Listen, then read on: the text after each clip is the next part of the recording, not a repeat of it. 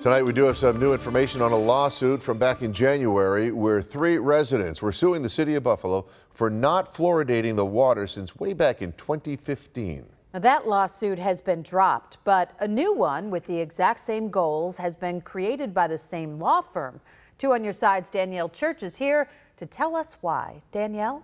Mary Alice Scott, the first reason is when the first suit was filed, the lawyers didn't file a notice of claim, a legal document required in New York State when you sue a local government. To avoid issues, they are not going to serve the first suit and have filed the new one.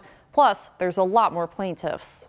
Lipsitz Green Chimay Cambria is the law firm now representing 8 families, about 26 plaintiffs who are suing the city for not using fluoride in the water. We heard some really incredible things, some like truly damning things, and things that made us really worried, and we thought that those stories should be told as part of this lawsuit.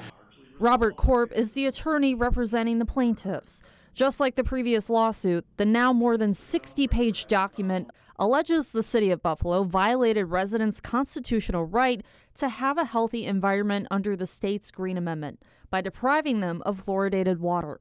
The lawsuit would require the city to resume adding fluoride, create free dental clinics to remedy damage done, and pay all city residents more than $160 million. Our sincere belief is that everyone who's lived in the city of Buffalo at any point since June of 2015 through now and continuing has been harmed by the lack of fluoride in the water. A city spokesperson previously told 2 on Your Side fluoride stopped being added to the water 8 years ago so the water authority could upgrade the system.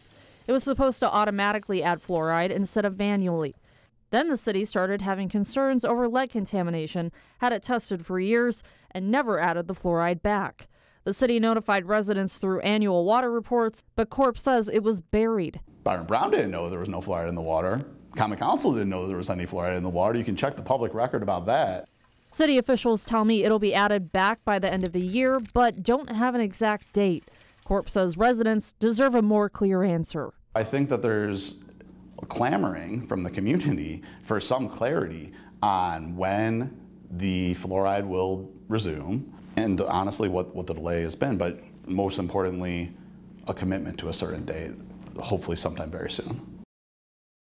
And a city spokesperson told me they couldn't comment on the pending litigation. I also asked why it would take until the end of the year to add the fluoride back, but I'm still waiting for an answer on that. In the studio, Danielle Church, Channel 2 News.